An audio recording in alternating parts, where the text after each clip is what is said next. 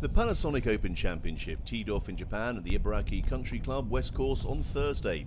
The final event of the five-leg Panasonic swing, India's Shiv Kapoor needs to make the cut this week to maintain his large lead over his closest challengers in hopes of becoming the inaugural winner. Kapoor would close out his opening round at 1 under after finishing with a par 4 here at the 9th. Kapoor's nearest challenger in the swing is Ratanon Wonashrichan, who needs a top finish this week to overtake the leader. However, the Thai's charge stumbled out of the gate, finishing 2 over par through his opening 9 holes.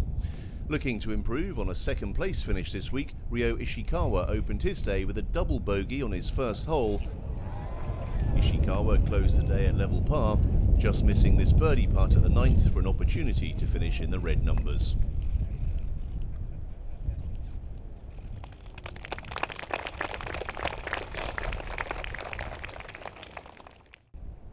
Scott Hend was making his return to golf after a 4-week layoff due to a back injury.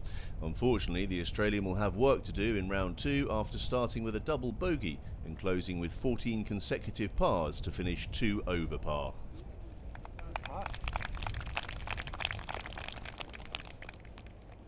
Winner of the Panasonic Open in 2016, Yuta Ikeda also left himself work to do after round 1 as the 56th ranked player in the world finished alongside Hend at 2 over. Japan's Masahiro Kawamura finished his round with 1 bogey, an eagle and 5 birdies, of which the final one came here at the 18th, moving the 24-year-old to 5 under par, 2 off the lead.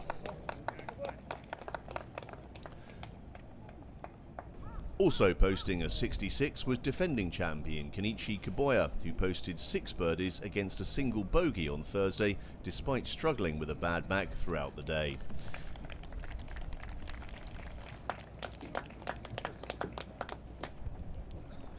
Meanwhile, in second place, all by himself, was Rikuya Kinoshita, who failed to convert this birdie attempt at the par 5 13th.